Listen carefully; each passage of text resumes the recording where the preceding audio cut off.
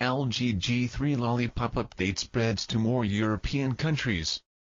Looks like LG is going to actually deliver on its promise to update the G3 to Android 5.0 Lollipop by the end of this year. A couple of days ago we told you that units sold by Vodafone UK started getting the new bits, and now it turns out that the rollout has spread to many more European countries.